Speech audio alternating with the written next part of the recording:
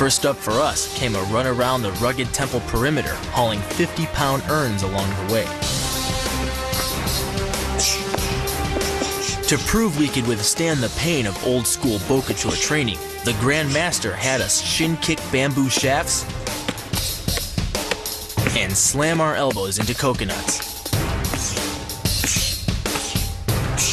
The main focus in Bokator conditioning is using your body as a weapon against objects that are harder than your body. That conditions you not only to deliver punishment, but to absorb it and keep moving forward. And the conditioning was just a warm-up. Next, we worked with the Dombong Vang staffs to prove our reflexes and coordination were up to snuff.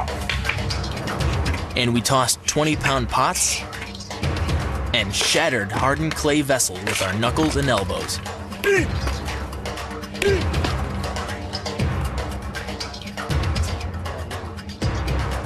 See how this kind of natural training really forged the Khmer warrior, because you had to be super tough. When you use things in the environment like trees, coconuts, even clay pots, you can get cut. It really toughens you up.